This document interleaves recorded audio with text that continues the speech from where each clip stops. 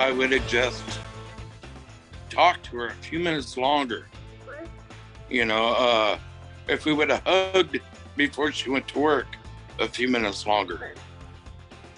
Then when she got to the end of the street, those guys would have already been gone. Just a heartbreaking ordeal there. Now, two men indicted nearly 2 years after a deadly crash that Portland police say was the result of speed racing. That crash killed this woman, a Portland wife and mother, Joanne Martis. Prosecutors say 32-year-old Vladimir Pavlov and 20-year-old McKinley Faria now both face charges for second-degree manslaughter and criminally negligent homicide. Good evening, and thanks for joining us for Queen 6 News at 10. I'm Elizabeth Din. Jeff Gianola has the night off. Jenny Young spoke with the victim's family tonight. She joins us live now. Such a heartbreaking story, Jenny. And how are the loved ones now reacting to these charges? Liz, the family tells me that both of those men stayed at the scene of the crash. They're curious. They want to know why it took so long to bring charges. And of course, this brings up so much pain.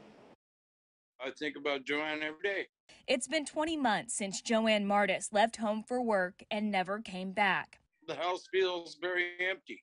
The pictures of Joanne that cover the walls of the home she and her husband Larry once shared certainly can't fill that emptiness, but they help him remember the good times. This is Larry's favorite photo of the two of them together. He tells me he's learning to move forward, but often replays that horrific day. The what-ifs haunt him. If I would have just talked to her a few minutes longer, if we would have hugged before she went to work a few minutes longer. Then when she got to the end of the street, those guys would have already been gone.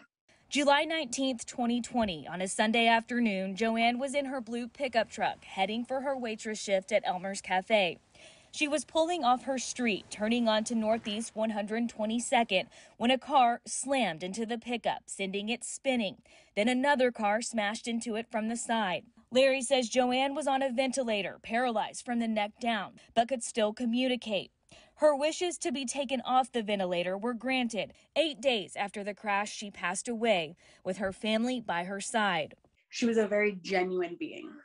She was very loving. She was very kind. Joanne's daughter, Alexandria Doyle, says according to what investigators told her, the two drivers who hit Joanne were racing, going more than 70 miles per hour. This was a completely avoidable thing.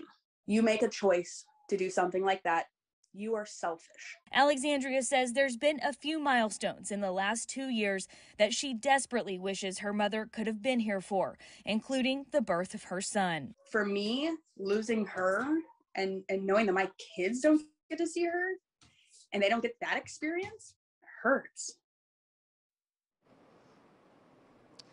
Yeah, they were very gracious to sit down with us, and both Larry and Alexandria said that they know that both of these men didn't set out that day to hurt someone, but we know that the judge did grant bail for both at $275,000. At last check, they are still in Multnomah County Jail.